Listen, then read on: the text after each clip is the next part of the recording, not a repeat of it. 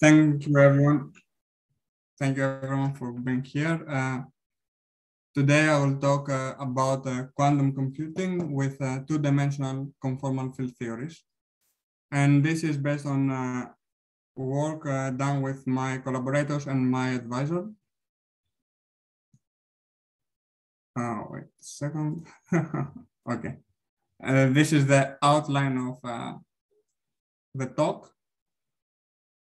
I will start by talking a bit about topological quantum computation, which is a field with many different anion models. And more specifically, I will give an example about the Ising anions, which will later be connected to conformal field theory, and more specifically, the Ising minimal model M4,3.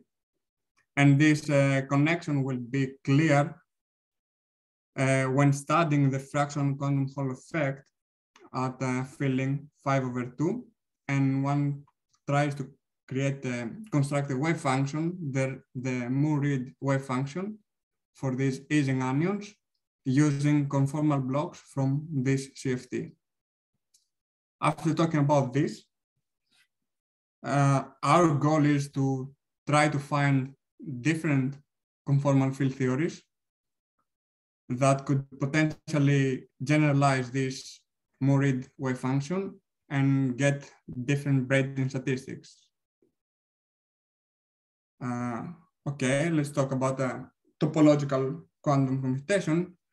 This is one of the many different architectures for having a quantum computer, which has the advantage of allowing us to encode and process information in a fault-tolerant way by design. And that way, we don't really have to worry that much about errors, and it's easier in principle to scale up the system.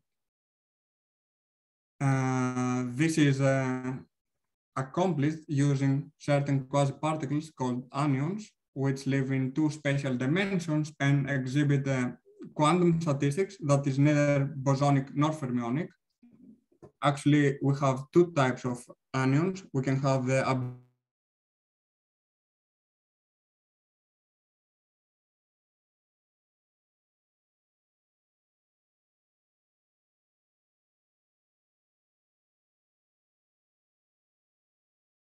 Yeah, sorry if yes. I interrupt you. Just a question. No. Do Yes. you know if anions have been experimentally observed? Yes. They have been. I have it on some at fractional quantum Hall effect at a filling 1/3. Okay, let's. So this is the fractional, but we don't have clear evidence yet for non-abelian anions. Is this okay? Yes, okay, thanks. Okay, yeah. However, we actually cannot use abelian anions for quantum computation. It turns out that because there is just a global phase, all the quantum gates that we can construct from them, they're going to be trivial. They're going to be proportional to the identity. So they are not very useful. That's why we are more interested in the non-abelian anions case, where we can actually have something very complicated, which will allow us to do useful calculations. And the question is, what type of systems can probably used in for topological quantum computation? And we're going to say that we are looking for systems with topological order or systems in a topological phase of matter. And these systems actually have these three important properties. Of course, there are anionic excitations, there's an energy gap, and there's a ground state degeneracy. And those two, the last two are very important because using the degeneracy of the ground state, we can actually define the computational subspace, which is going to be protected by errors because of this gap. This degeneracy that I just mentioned can also be understood in terms of the fusion rules of anions. If we have two anions and we bring them, let's say that we have an anion phi A and another one phi B, they can fuse and they can give different outcomes. If there is a single outcome, then we're talking about a billion anions, and this is the case. But if we have multiple outcomes, then we're talking about non-abelian anions. And it's these multiple channels that we're getting in the case of the non-abelian anions that actually help us to create this degenerate subspace and encode information and construct the qubit. After that, since now we have the qubit, when we want to know how we can actually create quantum gates. And the idea is that we can do that by exchanging anions, or in a more fancy language, we can braid their word lines. So for example, here we have 3 anions, and we exchange the first and the second, and we're gonna get something like this, which is gonna represent a quantum gate. And the advantage here is that this construction is actually resistant to local small perturbations. For example, if there is some external noise from the environment and the trajectory of the first anion changes a bit, we don't really have to worry, because all we care is about the winding of the first particle anion around the second. We still have to be a bit careful, because if the error is very big, then we're gonna end up with the wrong braiding. So there is a case where the first anion will go around the third instead of the second. So we still have a possibility for errors, but they are like easy to handle, and we just have to be a bit careful. Ilya? Yes. Is this really the physical space? Like when you say braiding, you really mean that you just swap the positions of the particles? Yes. So okay. The title can be a bit confusing. So I say 2-dimensional CFTs, and I didn't talk about 2 dimensions yet. Right now, I'm talking about 3 dimensions. So sure, but yeah. So the these slides are you're showing the 2 is really dimensions, the physical dimensions. Yes, yes, and this is the space, the time. Sorry. So how do you exchange the 2 anions? How do you exchange them? There's an operator that does this, or? How do you exchange them? Yeah. Well, that's an interesting question. Actually, that's first of all, it really depends on the system that you are gonna try to find the anions. First of all, we don't have braidings yet. We don't have a very good topological qubit to begin with. So if the qubit is placed on, if the anions lies on, for example, one example is that you might have anions on a superconducting semiconductor nanowires, and then the 2 anions will live on the edges of the nanowire. So you just have to carefully move, like transport the nanowire. So that's one case. But it really depends on the kind of experiment that you're doing to create the anions. So you cannot just exchange the winding, because that's the... Wait, what? Can you not exchange the winding number? Because that's the characteristic. So I said the winding number because, well, winding one particle around the moving one particle around a second or exchanging them it's pretty much the same. It's actually.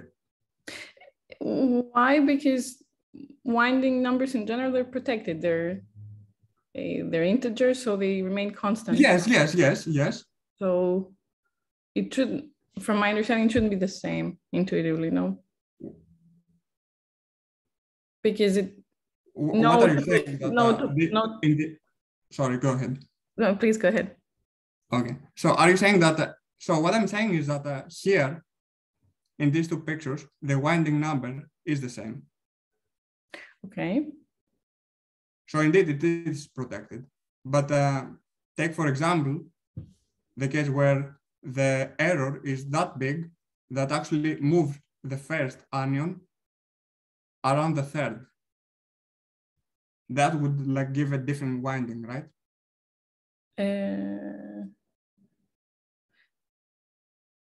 Why?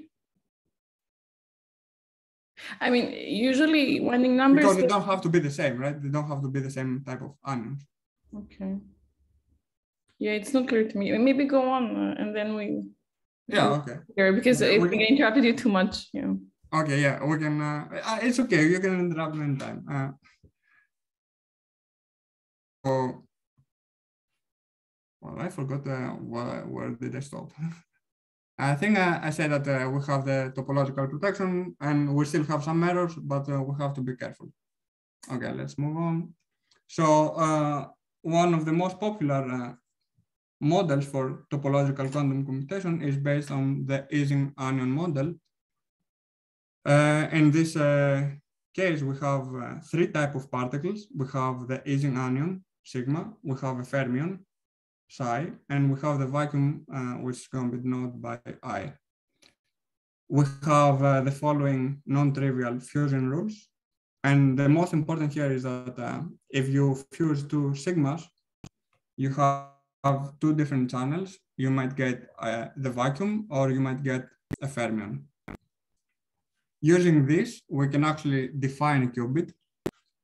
We'll start with three Ising anions, and we're gonna fuse them together. And we know that at the end, we're gonna end up with another sigma anion. This is just based on the fusion rules. But we can see that in the intermediate state, we might have a vacuum or we might have a fermion. And these are gonna be the two states, the 0 and the 1 for the qubit. Now having that, we can also braid the anions. We can braid the first two. And this is gonna generate this matrix, which is diagonal. And we can braid the second and the third, which is gonna create this non-diagonal matrix. And it turns out that with these two matrices, we can do quantum gates, but not all the quantum gates that one might need. So this is a good model for topological quantum computation, but it doesn't give universal quantum computation based on just braidings. Is it clear how you read these matrices from the top? Wait, what? How you derive? Yeah, is it clear from this picture or? No, it's not clear at all. Okay.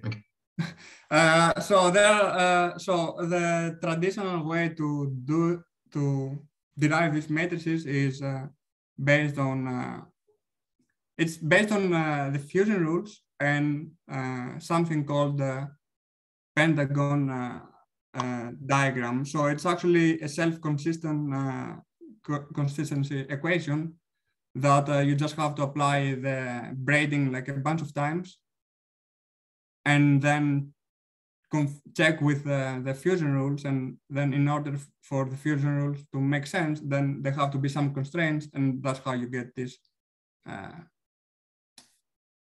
braiding matrices. But here I will give a different way to get these matrices based on conformal field theories. Thanks. So as I said, that this is a good model, but not the best because we don't have universal quantum computation.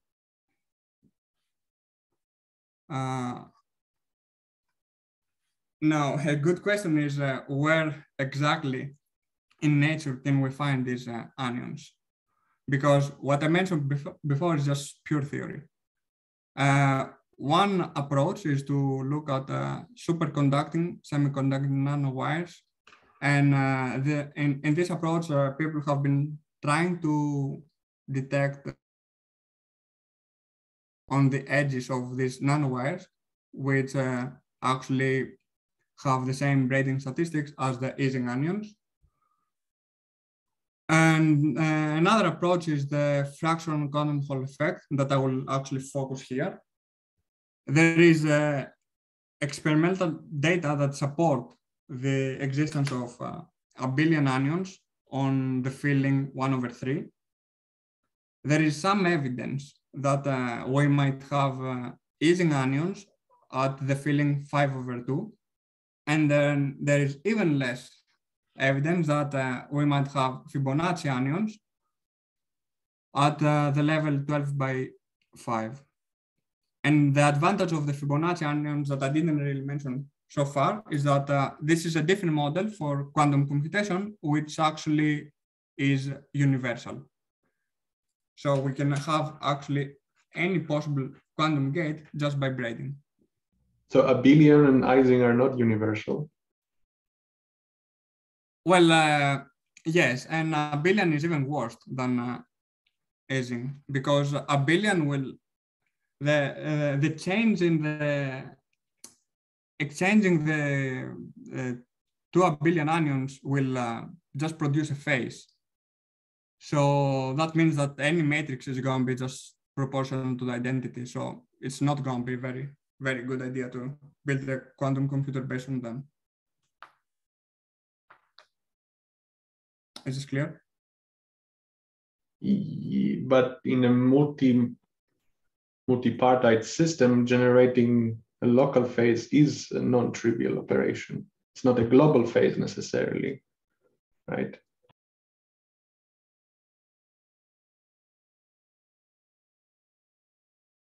So if I do one braiding, right? If I have a start, it is gonna be a global phase. I guess what you're saying can be done if you can manage to have different superpositions of. So you need to have a setup where you have some abelian anions in some state, and then you need to superpose them with another identical but a bit different, and then change only. So it is going to be a global phase in the context that at least I understand it. So if you manage somehow to make it a relative phase, then it can be useful. Okay. But I don't see how you can do that. But I guess it's interesting. Well, okay.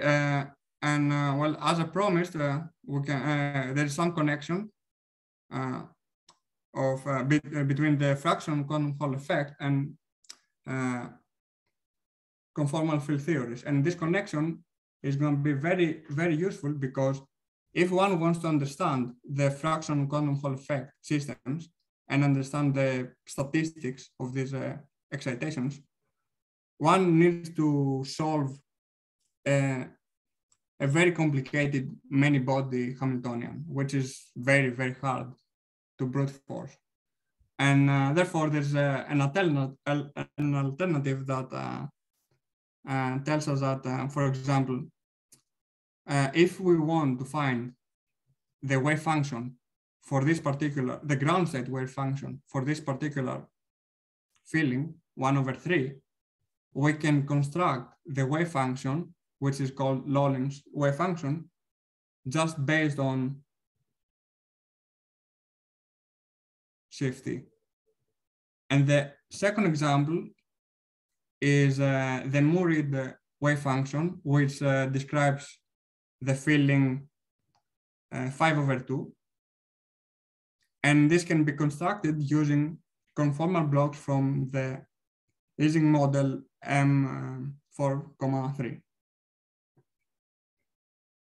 And now the question is whether or not we can use different CFTs to get different wave functions.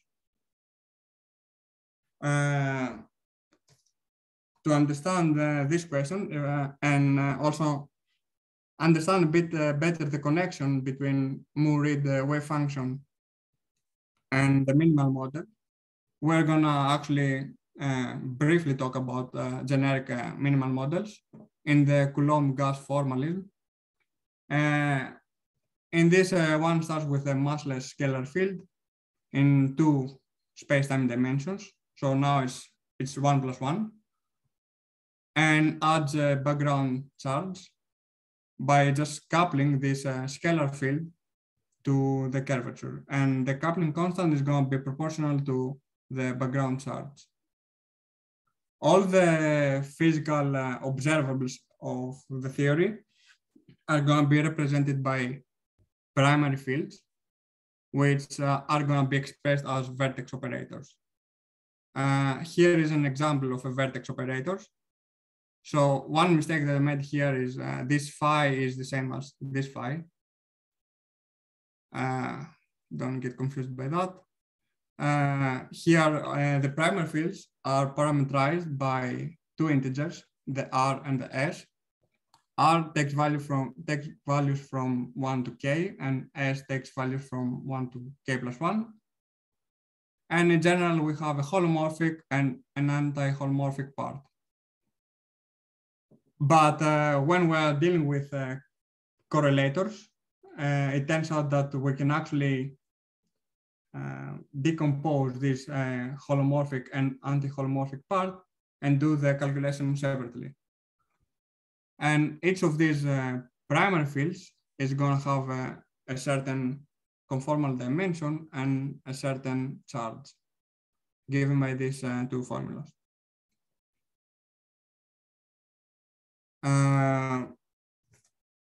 Before we go into the more interesting case of building correlators, we need 2 more ingredients.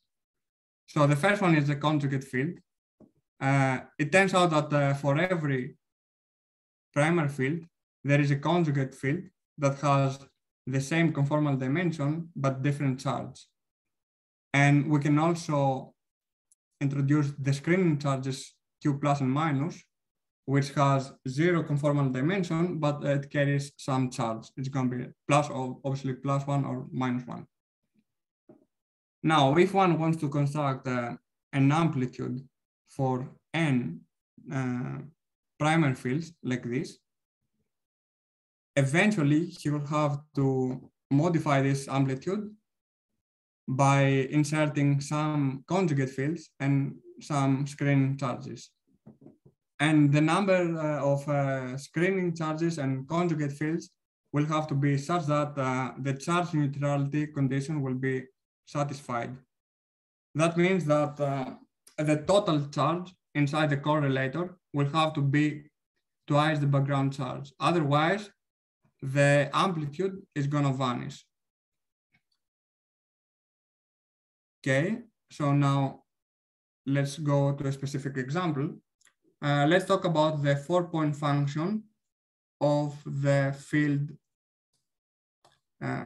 phi 1, 2.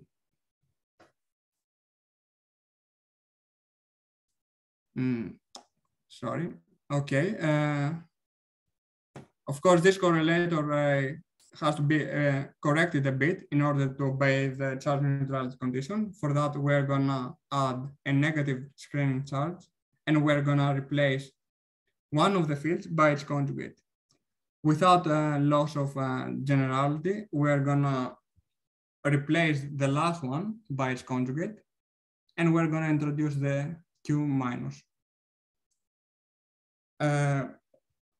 Using conformal invariance, we can actually simplify this amplitude by setting eta1 to 0, eta2 to x, eta3 to 1, and eta4 to infinity. So we can always fix the 3 points from this amplitude. And then we can proceed to evaluate this. It turns out that this is going to be a contour integral. And we have to be very careful because these points are actually branch points, and they also have some pole singularities. So we'll need to add some branch cards, and if one does all these calculations very carefully, you'll realize that there are actually two independent contour choices. We can go around the 0 and the x, or we can go around the 1 and infinity. Defining these two conformal blocks. So the first one goes from x from 0 to x, and the second goes from 1 to infinity. And well, here in the integrand, we have something complicated that I chose to ignore for this slide. And if one does the calculations, we see that these two conformal blocks are in general some hypergeometric functions. Now, using OPs on the first two fields, we can identify this conformal block by this diagram, where the intermediate state is the field phi 1,1. Ilia, I Yes. don't see your transparencies moving. Wait, what? I don't see. The cursor? No, I think you are frozen into the previous transparency. I don't know. You guys, can you see Seriously? that one? Yeah, it's Can you tell me the number? 11. on 4-point amplitude slide. Oh, okay, wait. Okay, this is very confusing. Sorry. Okay. Can you see now? Now it's number 12, right? Okay, so, okay. Okay, so you saw this slide. Okay, This is 11. do you have any question about this slide? Let's go like this. Yeah. Okay. So how do you know, how can you show that after doing the replacement of phi with phi tilde and q, you get the same? So you're saying that to guarantee that the charge is the same, you make I this don't want- replacement, oh. you choose some phi's and you replace them with phi tilde q plus or q minus or whatever, right? Yes, but And- I'm not saying that the charge is going to be the same. But the condition has to be respected. Yes. That is the Exactly. criterion, right? But how do you know that you get the same amplitude? I mean, with a condition being satisfied, that he describes. But the same- you're not going to get the same amplitude. You want to. That's the point. So the point is that let's go back here. So we have a certain set of primary fields, and you can actually see that in this set that is defined by R and S, for every conformal dimension, there are two charges. For example, let's talk about the 1 and 2. If R is 1 and S is 2, then that operator, that field has a certain conformal charge, conformal dimension, and a certain charge. But then is going to be another field that has the same conformal dimension but different charge. Okay, that is going to be the 3, 2. You don't have to check that. You can trust me at least on this one. Okay, there are two different. There are two operators with the same dimension but different charge. Okay. But since they have the same dimension, they represent the same physical quantity. Okay. So Now, if you try to evaluate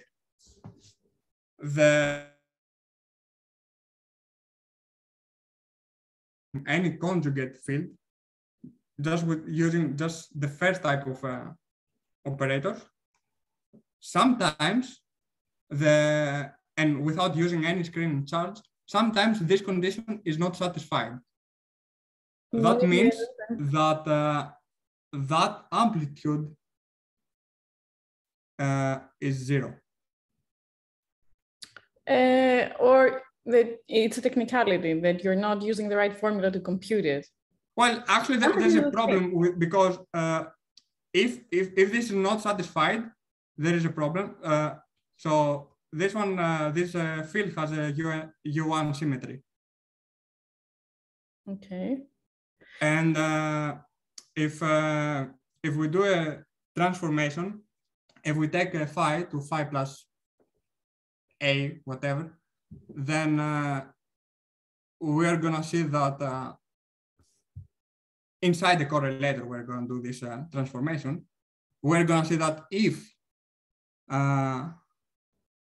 the charge neutrality condition is not satisfied, then we're not getting the same results.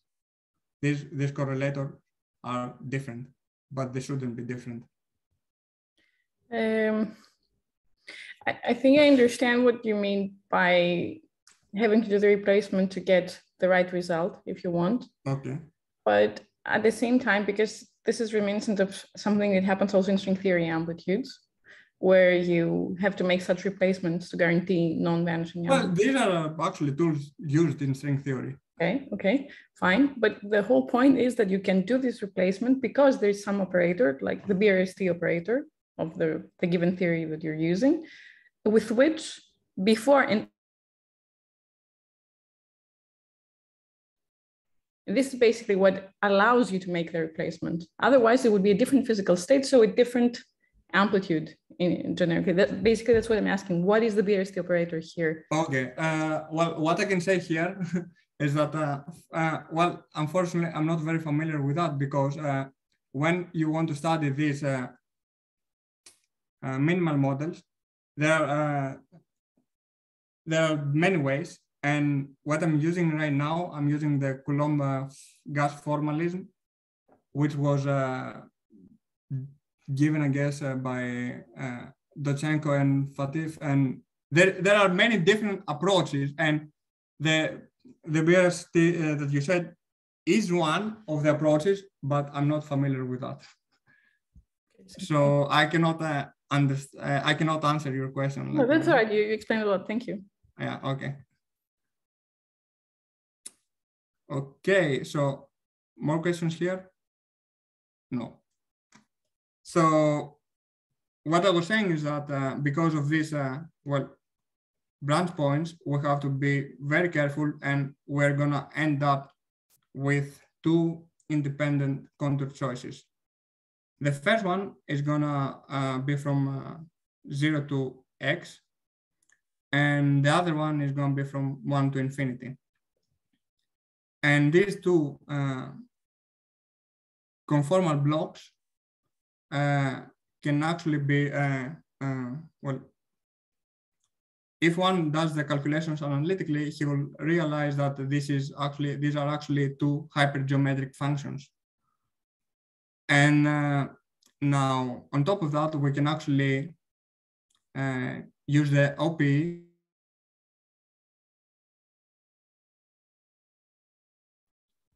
and then we can identify this conformal block with this diagram, and this one with this one. And what we see here is that in the first one, in the intermediate state, we have a field phi 1, 1. And in the second diagram, we have a field phi 1, 3. Okay, and these two conformal blocks are they're gonna form the basis for the qubit.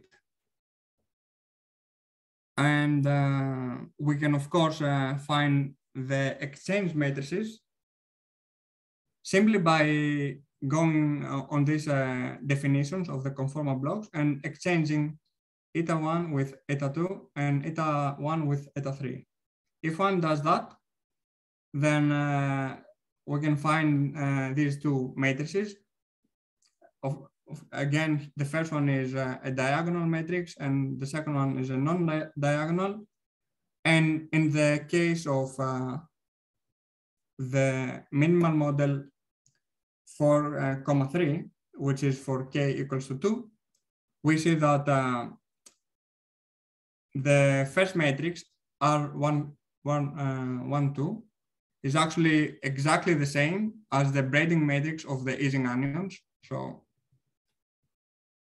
this one reduces to this one, and we can get the second one just by taking this product. Also, we can see that the primary fields of the minimal model have the same fusion rules with the easing onion model.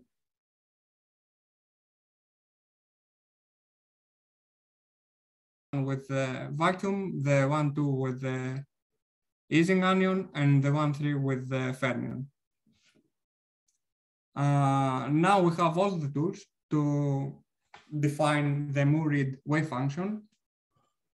Here we're gonna define the wave function for 2n easing onions located on the eta coordinates, and we're gonna also have 2m fermions on the z coordinates.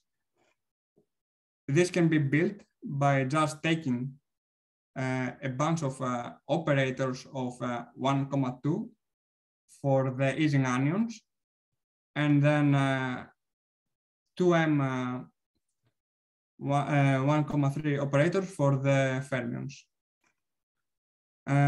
Here some comments, some remarks. The first part is gonna give something, is gonna give a non-abelian braiding and fusion rules. So in general, this is gonna give multiple channels. So this part alone cannot be interpreted as a wave function because it's gonna be multi-valued function. And of course, we have some pole singularities that we had previously also. Now this part is actually very important because this one obeys abelian fusion rules, so it's gonna be single valued.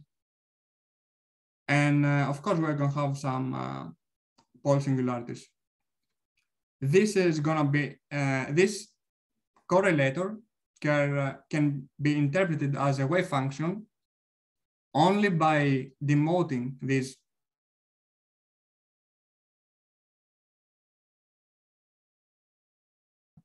the function. They just have to be parameters. And on top of that, to deal with the pole singularities that I mentioned before, we need to include this Jastrow factor that will cancel out these singularities. And therefore, that's how we get the wave function for the z coordinates. And what is very nice here is that the conformal dimension of this abelian field is actually less than 1. And it turns out that this is actually a requirement in order to get a wave function that describes a gapped state. There is an energy gap here. Okay. So one might ask, okay, can we use different minimal models in order to get different wave functions for different statistics? And a first choice would be to study the model 5,4. This is motivated because if we take the correlators for the field 1,2, it turns out that this actually reproduces the braiding matrices for the Fibonacci easing, for the Fibonacci onions. So, wait a second. These matrices for k equals to 3, they reduce to the Fibonacci braiding matrices. On top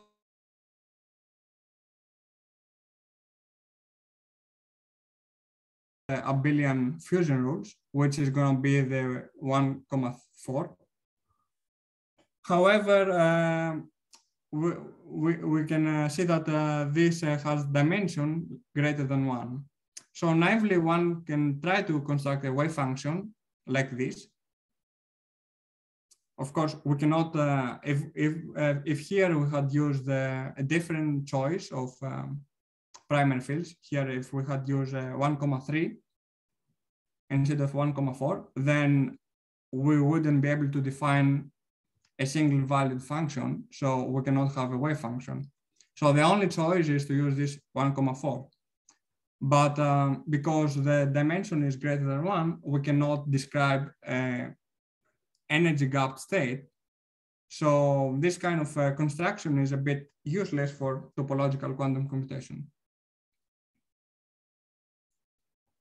So instead of giving up this approach,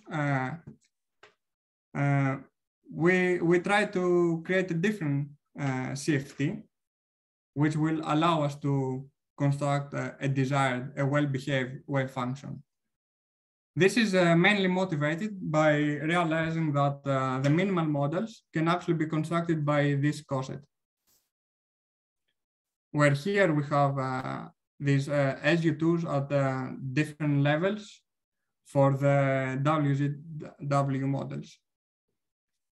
And we saw that there are some similarities with this model and this coset model.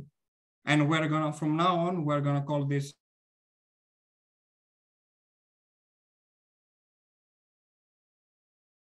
equals 2. These two models are exactly the same. Actually, they are theories, they're not models, sorry. And for a larger K, we see that these theories have some overlap. For example, the primary fields 1,s of the minimal models can also be constructed in the coset CFT. And not only they can be constructed, but all the features are the same. They have the same conformal dimension, they have the same fusion rules, and the same braiding statistics. Now, the advantage here is that in the coset CFT, we can define an operator with a billion fusion rules and conformal dimension less than 1. Well, before we talk about that new operator, let's see first how we can define amplitudes in the coset CFT.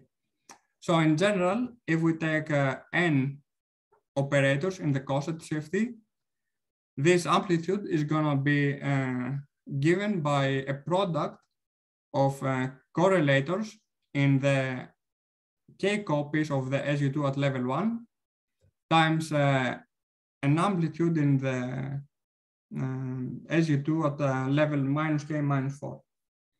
So we have k copies of SU2 at level 1 and 1 copy at SU2 at level minus k minus 4.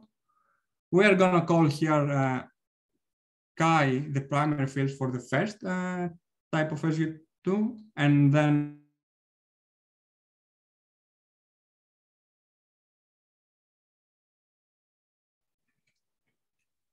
here, of course, for the first one, for level 1, we have spin 0 or 1/2, and this index I labels the many different copies of the SU2s that we have. And for the SU2 at level minus k minus 4, we're only going to focus on the spin 0 and 1/2. Now we can identify the field 1,2 that we had in the minimal models by this operator. So we're just taking products of operators in the SU2 at level 1 and SU2 at level minus k minus 4. And notice that this is not a unique definition because we have many copies. We have this index I, but they are all identical. They will all produce identical results, so we don't have to worry about this. And if one tries to find the correlator in the coset CFT, he can immediately realize that this is going to be the same as the minimal model CFTs. Of course, this is not surprising. This just means that our theory works the way we wanted to work. That's all. But well, let's review a bit. I say that for k equals to 2, this coset gives the minimal model 4,3. And for k larger than 2, we have a new operator. And this new operator is going to be identified by this equation. So here we're just using, in this definition, you can see that we're just using primary fields from the SU2s at level 1. So we don't use the last type of SU2 at all. And because of that, it turns out that it's going to obey abelian fusion rules. And one can actually try to compute the conformal dimension, and he can say that it's less than 1. It's actually 1/2. Now, using this tool, we can construct a coset wave function for 2n phi operators. These are phi with 1. With the I, 1, 2 operators, sorry.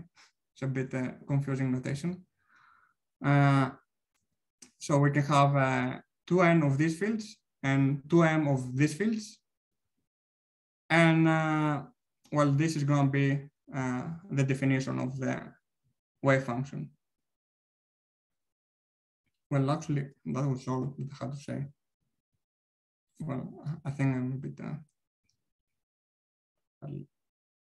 do you have questions? Are you with me? Yes. Everyone was muted, so I couldn't tell. Okay, sorry. Okay, so do you have questions, please? No. So, yeah, Ilias, so Yes. where do you think that you can use this, for example, in practice?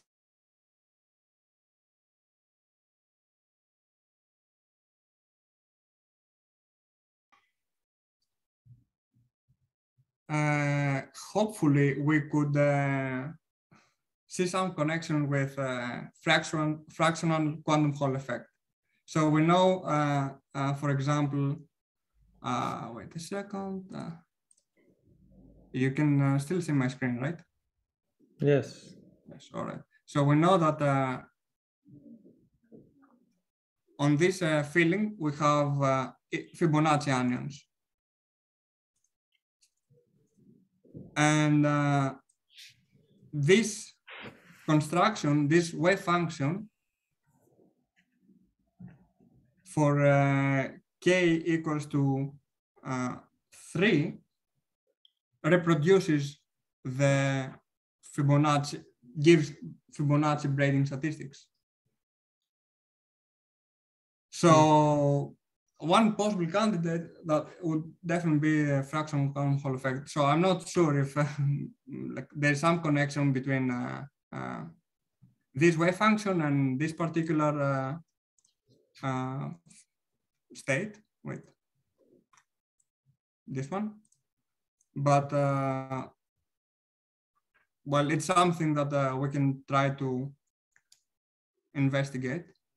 And the good thing about this wave function is that we can generalize it to different, even beyond Fibonacci braiding statistics. Okay, since you talk about the fractional quantum Hall effect, do you know how people reproduce these numbers, the fractional filling numbers?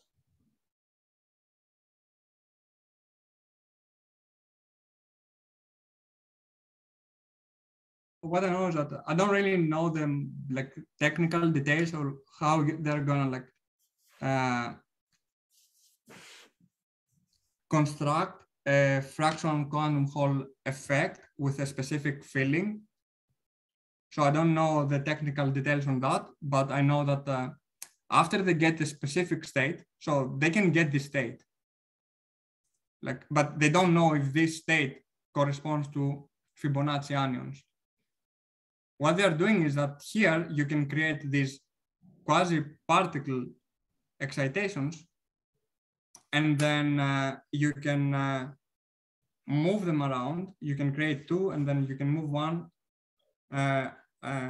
around the second one, and then you can try to detect the phase through interference. But I know that the precision of these results is not good at all right now. So that's why these are not conclusive. Yeah, thank you. Yeah, you're all welcome.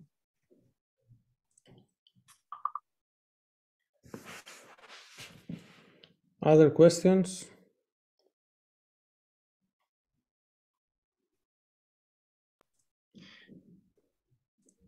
So can you maybe do a kind of recap? What was your starting point? You start from a minimal model or a free boson CFT? Yeah. So the starting point. Wait. So I think the recap is actually here. Yeah. So in this cartoon. So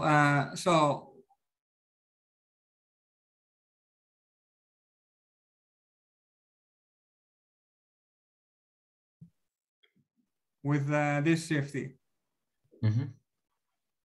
Because if you want to describe, if you want to write down the wave function for n Ising anions, then you're going to have to get some conformal block from this CFT, and then you can construct the wave function. Okay? Right. But of course, we don't really have this, there is some evidence that these anions, they exist in this fractional quantum Hall effect state, but it's not very, very clear yet. So what we wanted to do is try to use different conformal field theories to generalize this Moore-Reid wave function. So we have the Moore-Reid wave function for the coming from the minimal model 4,3, describing Ising anions. So we want to see, okay, can we generalize this wave function using different conformal field theories to get different braiding statistics? And well, I guess I didn't say that, but it turns out that if you try to use different minimal models, so for k equals to 2, you can actually define a wave function for the Ising anions. For k equals to 3, although you have statistics that looks like Fibonacci, you cannot define a wave function with energy gap.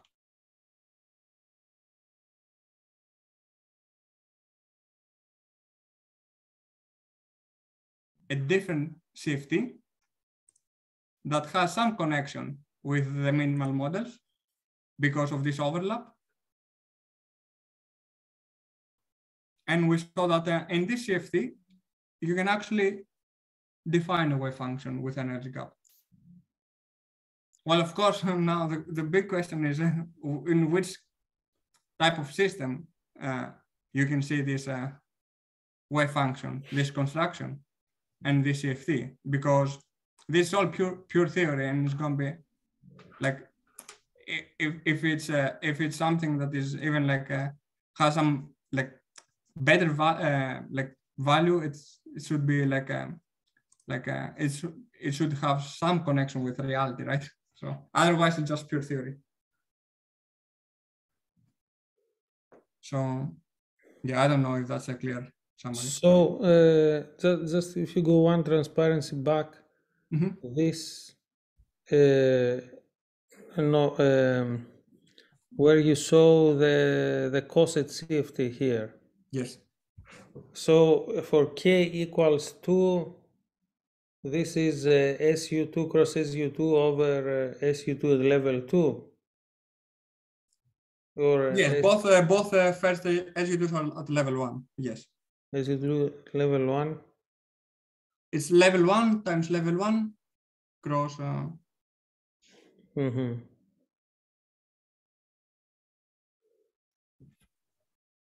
Okay, yeah, that's this is interesting. And there is no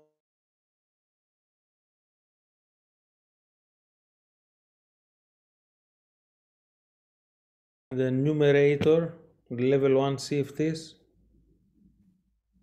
Oh, because we have, well, I guess they are SU2 cross SU2. because they are all the same copies, right?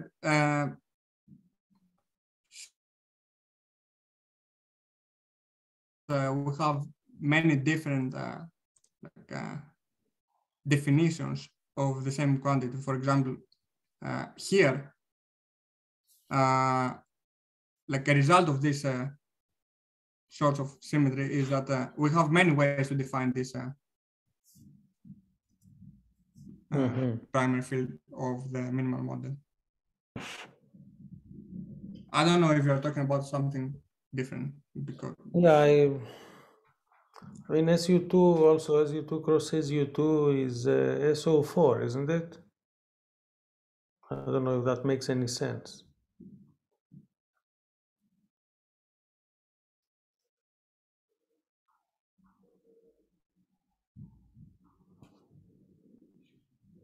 Yeah, okay, maybe that's completely nonsense. I'm not sure. I didn't really work on that further. So it might be interesting. I'm not sure. Yeah, well, it's true that it says SO4, but I don't know what is the meaning of that.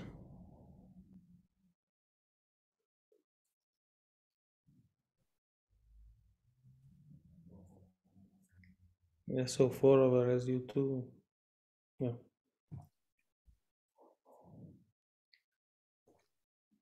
Okay.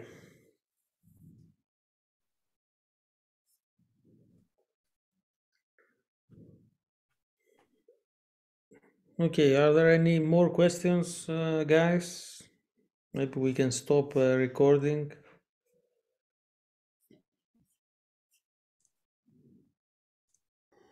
I guess there are no questions, so I'm gonna stop recording now. Okay.